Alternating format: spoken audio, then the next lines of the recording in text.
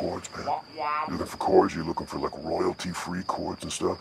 Because I got you, man. I got you if you're looking royalty-free. I got all royalty-free. I got like F, B flat, I got A, I got E, all except maybe D minor. That's the saddest of all chords. You know, that might be owned by Spinal Tap, but everything else, I got you if you're looking for royalty. Oh, you want you want the heavy stuff.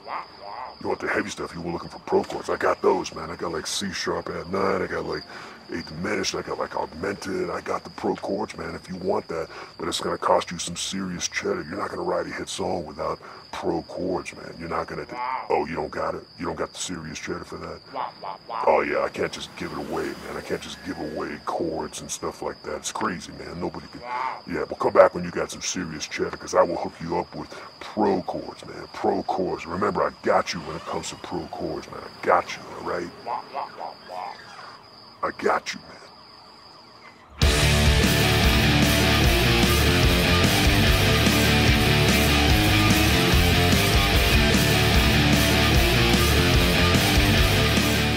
Hey guys, it's Steve from Featherlight Studio, and you've seen the ads, you've heard about them, you've seen them all over your YouTube feed. It seems like half the time you can't get rid of them. Royalty-free chords, pro chords. I'm talking about, of course, MIDI Chord Packs. The MIDI Chord Pack. MIDI Chord Pack. MIDI Chord Pack. So let's talk a little bit about what makes this aggressive marketing campaign style so much different than other products you might be interested in buying. We are all the benefactors of advertising. If you're a YouTuber content creator, whether through AdSense or sponsorships or cards or whatever, we're all the benefactors of those tools. And those are positive tools. They're good things for us content creators because it allows our channels to thrive and to grow. So if you're looking into a new piece of gear, for example, just beginning to research it, or a new service that you just heard about, you rely on two different things to start that process. One is advertising. You need to be notified about it in the first place. And then you rely on reviews to find out more information, hopefully unbiased information, about what it is so you can make an informed purchasing decision. The problem arises when you can't tell the difference. So when we look at things like Amazon Vine reviews, it's a good example of how sponsored reviews muddy the waters and make it harder and harder to get an unbiased idea or opinion or review about something that we're interested in buying. Well, MIDI Chord Packs are kind of advertised the same way, with a new and a little more clever wrinkle. A lot of times, the people that they're trying to get testimonials for are being paid just to mention the name. And then all of those mentions are strung together in a really long line of testimonials that look like practically everyone on the internet is using your product. Now, no one is a bigger advocate of new and creative tools that make the process of creating songs and beats and song creation easier than me. I love new tools and I love new things that make that process easier. But paying people to simply mention your product and then stringing it along in this endless line of testimonials that you can't seem to get off your YouTube channel is really blurring the line between what's ad-based and what's review and testimonial based. And that would all be fine, but it's the fact that they demonized music theory in the process that's the real issue here. So the problem with that kind of really aggressive ad-based campaign and marketing is that it's based on fear. And it doesn't really give you much credit at all. Fear that the music process and the music theory process is so incredibly sophisticated and daunting that you'll never be able to do it, and you should just grab some of our MIDI chords out of our pack and use those instead. Well, think about that. Think that all the way through for a sec. If you bought that because it had a beautiful melody in it, every other person who buys that MIDI chord pack has that exact same melody. If you bought that because of those chord progressions, every other person who buys that will have those exact same chord progressions. The irony is that most music creation applications, or DAWs, be it Logic or Reason or FL Studio or even GarageBand or Cubase, have vastly superior song creation tools than MIDI Chord Packs offer. And they're already in your application. You don't have to know anything about music theory to use them at all. But the difference, and the most important part of this, is that you're going to make your own creative decisions when you listen and play with those tools. And the result is going to be totally unique because you thought of it. your own life experiences, your own musical inspirations are all going to go into that final result. And that is going to be vastly more creative than anything you're going to get out of a MIDI chord pack. So to illustrate our point, let's build a completely unique and original beat inside of our DAW of choice using no kind of music theory whatsoever other than just what sounds good. We're just going to use the built-in song creation tools inside our DAW. Now, our DAW happens to be Cubase, but it could be any of the ones that we mentioned before. And if you're really bent on using MIDI chord charts, if that's what's comfortable and familiar to you, I'll leave a bunch of links in the description below where you can get them for free. But for the time being, let's jump in and make some beats and use nothing but what sounds good to us. So here we are in Cubase 12, lots of great stuff and tools and stuff in here. So we're going to start from scratch as if we don't know anything about theory at all. So we're going to add a track here. We're going to create an instrument track and we're going to use Hallian SE. This is kind of their sample player and it's got a ton of different sounds, all kinds of different stuff. So the first thing we're going to use, we're going to put a piano in here. So this is just a regular piano. And we're not going to be playing it from a piano controller or a MIDI controller. We're going to start as if we don't know anything about theory at all. So we're simply going to load up a piano on track 1 so that we can hear what we're doing. And we're going to come over here and we're going to monitor the channel. All right, so from here, the first thing we're going to do is we're going to enable the lower zone down here, and we're going to come over to chord pads. Cubase has a really clever way of creating MIDI information or MIDI chord packs, if you will, without knowing anything about them. And you don't have to go into your browser or dig around on your laptop. They're literally all right here on these pads. You just click on them.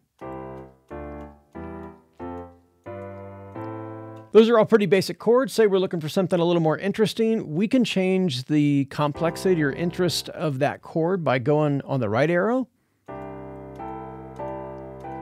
All right, so if we don't know beans about any of this, let's just click around and find something that sounds interesting. So, okay, so that sounds kind of cool. So let's go to the next one. Okay, that sounds kind of cool. These little up and down arrows change how high-pitched or low-pitched, which is known in the world of music as voicing. So we can go up or down in the voicings by doing that. Let's click downward. And if you go upward, so hear how things get higher or lower pitched. Anyway, pick one that sounds interesting. Okay, so that sounds pretty cool. Let's go to that one, and maybe let's make that one a little more interesting by going to the right arrow here. So that sounds pretty cool. And then this one over here, that sounds a little bland, so we'll just keep... Okay, that sounds pretty cool. All right, so let's say that's the chords we want to use. To use these chords in a production, we simply click and drag them onto the timeline. So let's drag that one up here. This process is literally identical to using MIDI chord packs. The difference here is you get to change them on the fly with whatever sounds good. And then we'll drag that one up here again. Drag that one up here. And that's kind of cool. We'll drag that one as kind of the end sort of section. Maybe we'll make another version of this one.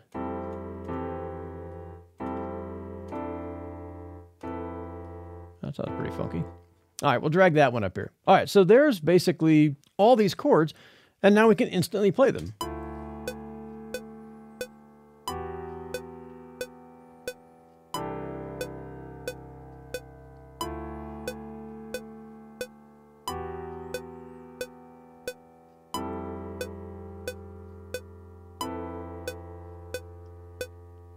All right, and so we could add maybe one other chord. Let's actually drag these guys to the end, and then we'll put like one other chord in here.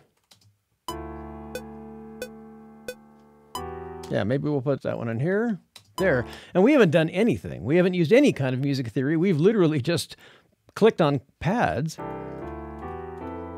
And then when we like what we heard, we just drug it up into the timeline here. And currently, what's playing these sounds, these MIDI chord pads or chord patterns, they're playing our piano sound inside of Halion Sonic SE, which is our sample player. And most DAWs have some version of a sample player with a ton of different kinds of sounds, just like this one does. So let's make this a little bit more interesting. So continuing on with not knowing anything about theory at all, let's add another track to this. So we're just going to add a MIDI track, and we'll just call this MIDI 2. And you'll notice that when we add this MIDI track, it changes the MIDI transmission channel from 1, which is where our piano is right now. We're going to make it so it's on channel 2 so we can hear what plays on the number 2 slot here. So let's go down and find something totally different. Let's go to the synth category, and we'll come down here and find something to put in slot number 2 that's totally different sounding. So let's see what this is. Yeah, it's kind of funky. Let's see what this is. Okay, perfect. So this sound is an arpeggiated sound, and we don't actually have to play them. We're just going to load them into the same spot. So that'll be great. We'll have our piano on track 1, and we'll have this sound, this water pearl sound, on track 2. But there's no performance data or MIDI information on track 2 at all. So let's put exactly what we have up here on track 2. So we're just going to duplicate this. And now we have exactly the same thing on track 1 as we do on track 2. The difference is they're both playing different sounds.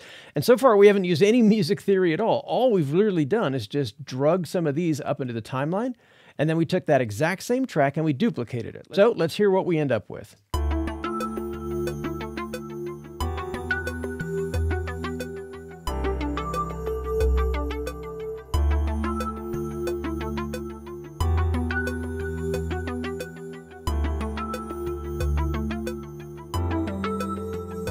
Put it on loop mode. All right, so that's a pretty cool and interesting sounding chord line and chord structure without knowing anything about music theory at all. And all we've really done is we just had one sampler playing a piano sound. And then we had our next track over here. This is playing kind of this arpeggiated vibe. And we haven't done anything else other than simply duplicate those two tracks, and they're playing the exact same thing as each other. The difference is the second track has the arpeggiation going on there, and it makes it a lot more interesting as a musical line. All right, so from here, all we really need to do to get a more interesting production here, maybe some, let's add some drum tracks. We'll go through here and find something.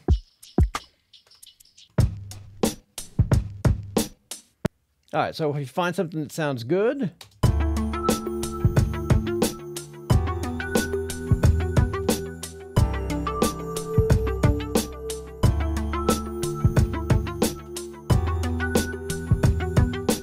All right, so we've just been clicking around, finding drum sounds that seems to match with our existing idea here. When we find one that we like, we can simply just drag it into the track line, and it creates our drum loop already time matched to our tempo. So if we drag that out, we basically have a composition in less than 5 minutes.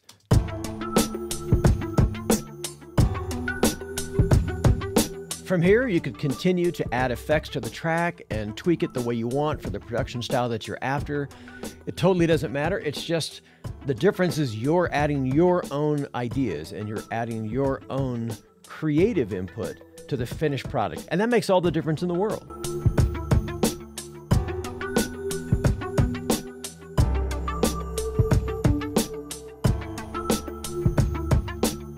Hey guys, thanks for hanging out today. I really appreciate it.